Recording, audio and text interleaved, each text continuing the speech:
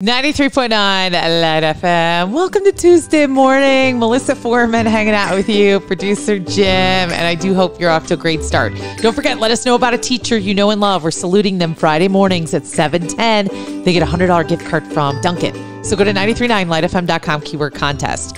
All right, one of our friends, our listener, she's awesome, just came out with a new book, and it's super sweet and helps your kids or grandkids deal with losing a pet.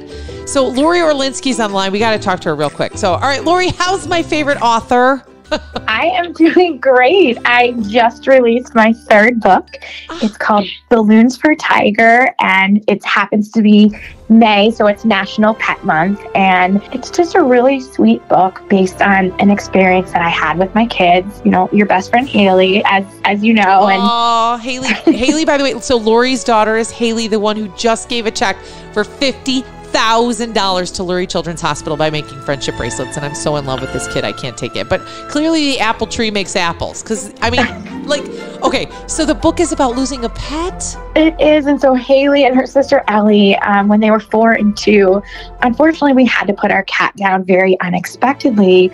And it was the first time they had dealt with loss of any kind. So we did a balloon release because I thought that was a tangible way to have them let go of their grief. But It was funny. It backfired a little bit because they would ask me every day what happens to the balloons when they're up in the air. And so I would tell them these extravagant stories about how Santa scooped them up on his sleigh and they took a ride on a superhero's cape. And, you know, finally I thought, well, this could be a book. I wanted this to be a gentle way to approach the topic of pet loss. So it's about where the balloons go. Oh my God. What's the title of this book and why am I in tears? I really need my thyroid checked. I mean, okay, what is the title of it again? It's called Balloons for Tiger. And because Tiger was originally adopted from the Anti-Cruelty Society here in Chicago, a portion of the proceeds will go right back to them. Lori, I literally couldn't love you more. The amount that you give back to our world is so astronomical. You were so sweet. The feeling is mutual. We love you too.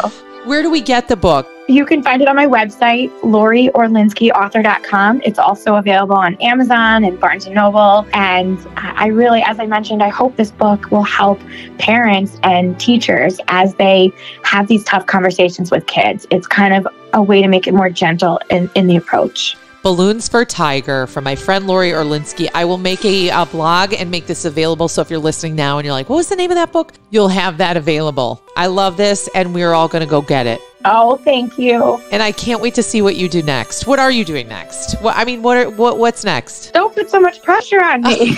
This may be it for my life. Lori, it is definitely not it. This is not it for you. I'm sure you'll have another novel written by July. Well, from your mouth to God's ears.